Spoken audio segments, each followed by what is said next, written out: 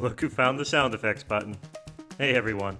In today's video we're building an adjustable standing desk. And once again we're partnering with Vectric to share and promote this project. We'll be actively working to get community participation in evolving and improving the design, and we'll show off the results at the 2018 user group meeting.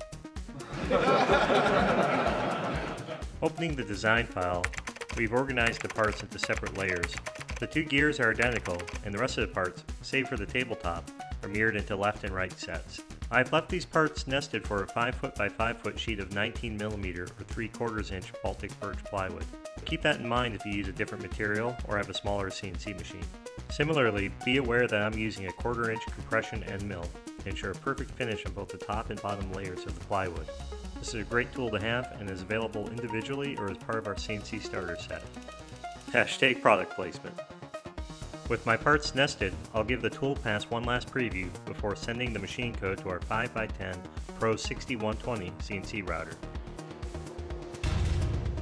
I'm going to use composite nails to hold the Baltic birch to the spoil board.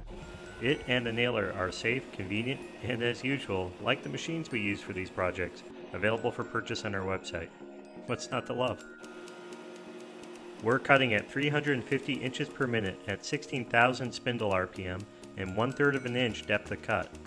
A bit conservative, but the last thing I want is a chip in the veneer. The key variable when using a compression bit is to set our first pass depth of cut so that the upcut section of the tool is completely buried and the downcut portion of the tool is doing all the surface cutting. This leaves an awesome finish. I'm installing M5 wood inserts I'll use to fasten the linear rails to each fixed leg. I hear you. These linear rails are nothing short of massive overkill for this application. Though to be fair, we normally design CNC machines, and using heavy-duty linear rails and building stout mechanicals is a bit second nature to us. See what I did there? The bearing blocks are fastened through the moving legs. These are by far the most expensive part of the standing desk, and if I was making one for personal use, I would look at substituting a heavy-duty cabinet door slide instead of the block and rails. I'm using adjustable feet since this stand will be used in shops and events with uneven floors. Otherwise I'd use felt floor protectors and leave the feet off. The design of this table is not very constrained in terms of width. It is in fact a simple matter to change the dimension of this table fairly dramatically even to be quite a bit wider and perhaps used as an office workstation. The moving legs simply slide onto the rail from the top. The legs are kept synchronized by two gears attached to a common shaft.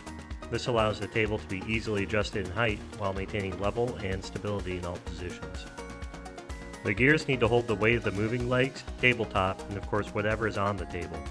For this reason I'm using fairly heavy-duty flanges. The tabletop attaches to the moving legs using cleats, which I'm pre-installing on the moving legs.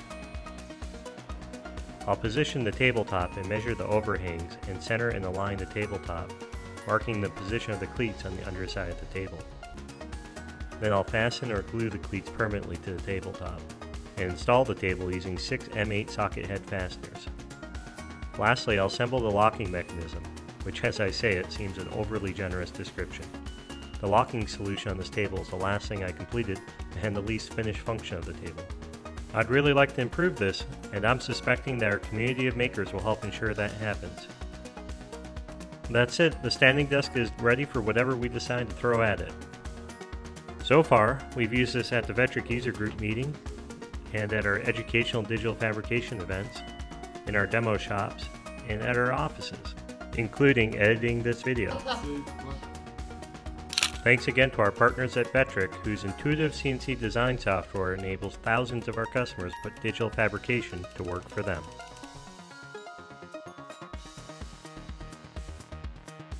If you'd like to make digital fabrication work for you, we'd love to hear from you. Check out our website and use the contact form to discuss your application.